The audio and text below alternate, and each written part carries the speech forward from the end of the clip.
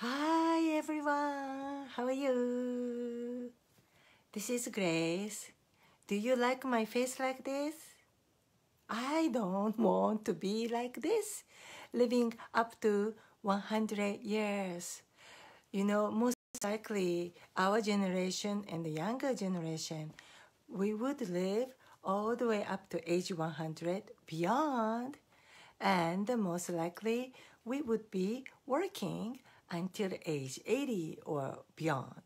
So let's think, would you like to be working like this? Like a walking dead or live like a zombie?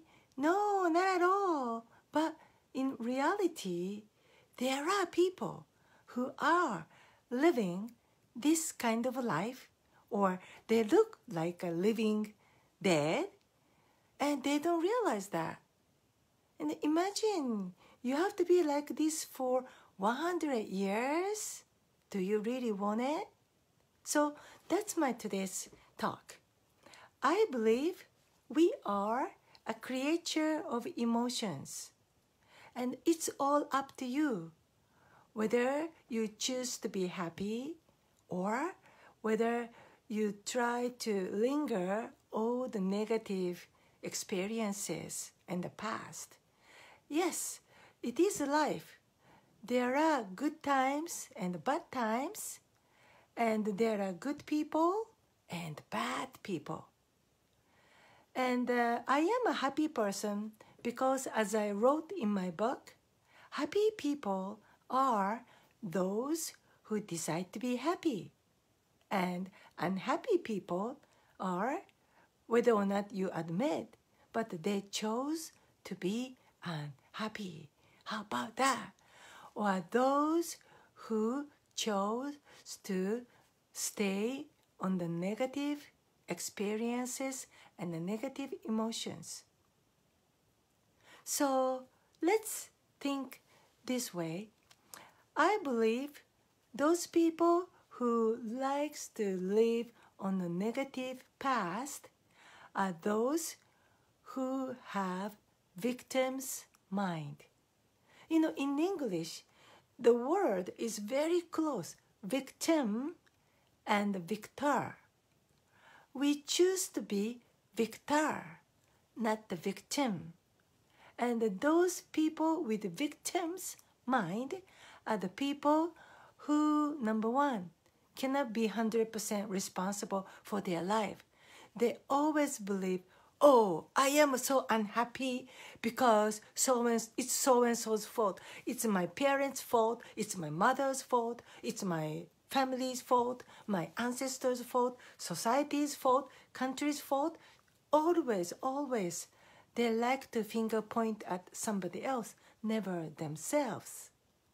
But imagine, it is ugly if you always like to blame others, never take it as though it's a learning lesson. In other words, even Mother Teresa said, there are people come to your life as a blessing, and there are people who would come to your life as a lesson. So if you cannot learn from that lesson, imagine you would be living your life just like this for 100 years. And that's terrible. So this is how I would like you to be. Boom. Bah! I want you to be happy and energy. And number one, get rid of the victim's mind. You have to have victor's mind.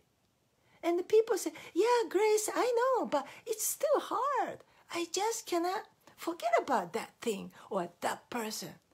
Well, now up to you. You have to decide. Do you want to live rest of your life all the way up to age 100? Keep thinking about that, being a victim's mind? Or do you want to become victor? You can be the winner of your life. So, number one, what you can do, you have to forgive that person, or you have to forgive that incident. Okay? And love is forgiving. If you cannot forgive that particular person, that particular moment, unfortunately, you don't have love in your life. And you can say, yeah, Grace, I have love, but I just cannot forgive that person. Well, now you have to decide. Do you want to have your rest of your life full of happiness, fun, and love? Or do you want to still keep lingering that negative experience? Hey, let's take a look. Where are your eyes? Where are your eyes? Your eyes are right here. Why? Because big G or universe or whatever, your eyes are here because you have to look forward through the evolutional process. Our eyes are here. But you know, when you go to aquarium, some fish have eyes right here.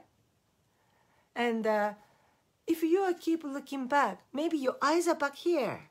But no, our eyes are up here, front of the face, because you have to keep looking forward.